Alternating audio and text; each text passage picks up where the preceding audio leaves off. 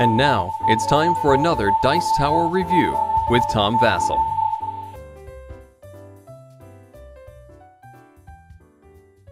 Hi, I'm Tom Vasel, and I'm reviewing the 5th expansion for the game Alhambra. Now, my Alhambra is from the Big Box expansion, or the Big Box game, which comes with the original game and all 5 expansions. It's a good deal if you want to get it. However, you may already own the original game Alhambra and just want to look at the 5th expansion, so that's what we're going to talk about today.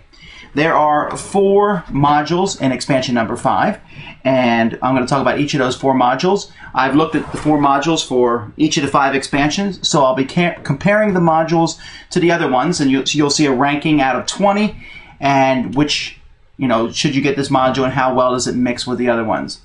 Each of the modules in this book, they do talk about how they correspond with one another. Sometimes there's a bit of an overlap. So it's nice that there is that available, but they're usually pretty self-explanatory. Sometimes you might say, well, how does this work together? Expansion number 5, should they have stopped while they were ahead? These are, I almost want to call this the convoluted expansion. Let's take a look at the modules. The first module in this expansion is the simplest by far, and that is the new scorecards. A whole pile of new scorecards are provided, and you're going to pick 3 of those randomly, and then you're going to put them next to this, where they'll sit next to the board. And then instead of going by the normal colors of scoring, which if you've forgotten, you can see here on the chart, you'll see that blue is always the lowest points and purple is always the highest. Well, let's look at this. With these, you'll see in the first turn, blue is still the lowest, but white is now the highest. In the second turn, purple's the lowest and green is highest. And in the third scoring phase, green is the lowest and white is the highest. This adds some variety. Now, some people aren't going to like this because the number of tiles of each color in the game is predetermined to some degree. And, for example, there's fewer blue and red tiles than there are purple and white tiles. But I like this. It also makes you look ahead. You might say, well, I don't have many white, I have a lot of white tiles and they're not worth a lot in the middle of the game, but at the end of the game, they're worth it. I'm not sure how they randomize these tiles, except there is 3 of every color in every position. So 3 of the tiles have purple in the lowest spot, 3 of the tiles have red in the lowest spot, 3 of the tiles have green in the highest spot, and so on and so forth. A good expansion, one I use quite often. We go from simple to convoluted with module number 2, the power of the Sultan. Of course, we need a die. You got to add a die into the game somehow. And this game comes with several Sultan cards. When a Sultan card is turned up, one player rolls the die, and then a black cube is placed on the card on the building of that color. Now, players can now buy this card, and you see the price of it. It costs 7 yellow. They all cost 7 of one color. The card will show you. See, this one here costs 7 blue. So let's say I buy this card for 7 yellow. At that point, I can keep it as is, or I can re-roll the die and then put, for example, here I rolled gray. I can put the cube on the gray, or the opposite side of the die, I can put it on the brown. So let's decide, or not white, I'm sorry, I said gray, white. Let's say I decide to put it on the brown. I then can put this card in front of me. Later on in the game, let's say a brown tile shows up that people can buy. I can instantly discard my card and take that brown tile in front of me. Okay, so that's a neat way to get new tiles into the game and get a free tile, and it's a bit of forward planning.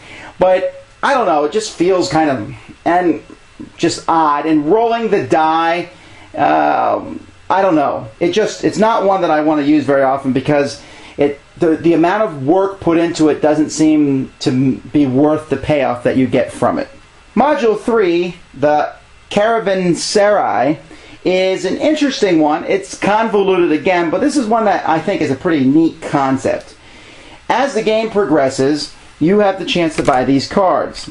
Now, the cost of them depends on how many different color buildings you have in your Alhambra. So if you have 4, they cost 8. If you have 5, they cost 4. If you have 6 different color buildings, they cost only 2. Once you buy the card, and you take it and put it in front of you, then you put a cube at the bottom. On each of your turns, that cube can be moved on the track. So for example, I can move it up here, and then the next turn I can move it here, and then the next turn I have a choice of either moving it here or moving it over 1. If I move it over, this card is a 2 blue currency. If I moved it up, it'd be a 3 green currency. So you can see there's all different color currencies it can be. And when I buy things, I can spend that currency. So let's say it's here. I could spend 5 yellow to buy something. I put it back to start. And so it's like this constantly recharging currency. Now, it's not as great as you might think because the currency, while it's reusable, does take a while to move up. And there's not that many turns in Alhambra. Not to mention you need 4 different color buildings to even be able to buy one, which you might as well because the 8 that you spend on it at that point in time will certainly be worth it in the long run that you'll get back. But the game will still be at a certain point by the time you have that many different colors in your Alhambra. So despite all that, I like it. I like the multiple moving tracks. You can't move backwards, for example. So if I moved here to 2 blue, well then I better spend that 2 blue. I have no other choice. And each card has a different color on the main track with the other colors offshooting. It's a neat idea. It's not one I would use all the time, but it is something to add a nice change of pace to the game. The final module is the Art of the Moors. Each player gets one of these docks and puts it in front of them. And as the game, and they'll have all these different piles of different artwork, each with a number on it, during the course of the game. Now, as the game progresses, if you get 2 tiles that are the same number, for example, if I get both of these 7 tiles and build them somewhere in my Alhambra, then I can take the matching 7 hexagon here, put it over here, and dock it in my docking bay at 0. So let's look here. See, it's docked in the docking bay at 0. I then put the cube on the number 2 because that's how many 7s I have. If I get more 7 tiles as the game progresses, I'll move this cube higher. So let's say I get 4 of them, the cube would go all the way up to the 9. Then, at the beginning of my turn, instead of doing another action, I can take all of these culture tiles, they're called, and rotate them 1. And every time I rotate, I can rotate as far as the black cube. At the end of the game, I'm going to get points for the numbers that are in the docks. And so you can get multiple tiles in the docks, and if you need another dock, you can. Oddly enough, though, you're not going to see as many points scored from this as you might think, because you have to get multiples of the same number. You get multiple 10s, let's say, for example. Or let's look at this tile here. You'll see that multiple 11s, that 2 of them can get you 6 points. 3 of them gives you up to 13 points, and 4 gives you 18 points. Well, that just gives everyone else an incentive to buy the 11s. So what this is, in essence, is it's a very convoluted, and I know I keep using that word, way to score the tiles by numbers in addition to scoring them by colors. I don't really know what to think about that. The set does come with these cards, these reference cards, which show you how many there is of each color and what numbers. On the flip side is the same thing, but it shows it by walls. You can use that one for the art for some of the other expansions. In fact, these cards are nice enough that we use them in all the games just so that everybody knows what tiles are available in the game. So this is an interesting expansion, but a module, but it just doesn't seem to work out well enough for me. Too complicated. You can see that I'm not a huge fan of Expansion 5. I mean, there's some neat things in it that I can use and incorporate in my games. Actually, if I had to choose between it and Expansion 1, I might pick Expansion 5. But it seems like they're running out of ideas, and now the only way to increase the game is to, add these really complicated maneuvers, which don't even really make a whole lot of sense thematically.